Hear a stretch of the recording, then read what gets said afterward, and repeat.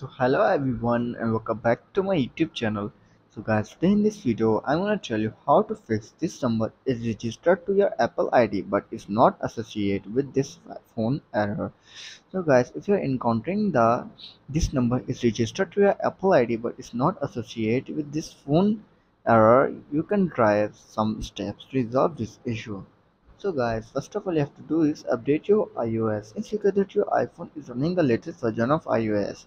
Update often include bug fixes and improvement that can address such issues. To do this, you have to tap on your settings, scroll down and then tap on general, tap on software update and check if there is any available update for your iPhone. If there is, then simply update your iPhone to the latest version of iOS. After this, then you have to do is sign out and sign back in your Apple ID. So guys, go to your settings, go to your Apple ID, scroll down and then sign out from here and again sign in again. After signing out, sign back into your Apple ID. This can refresh the connection between your Apple ID and your device. After this, then you have to do is check phone number settings. Verify that the correct phone number is associated with your Apple ID. To check this, you have to go to your account, Apple ID, then tap on sign in and security and tap on two-factor code authentication, and you have to ensure that your current phone number is listed and marked as reachable at.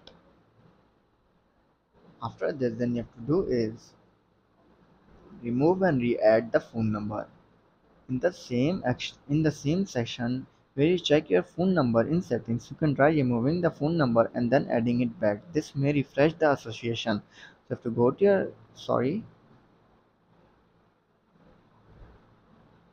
go back, tap on ID, tap on sign in and sign security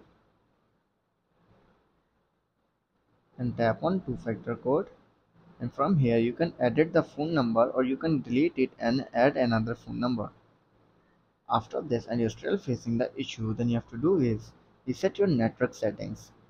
So guys, this is reset network related settings including Wi-Fi, passwords and cellular settings. After doing this, reconnect to your Wi-Fi network again. To do this, you have to tap on general, scroll down and then tap on transfer reset iPhone, tap on reset network settings, enter your passcode and fix your issue.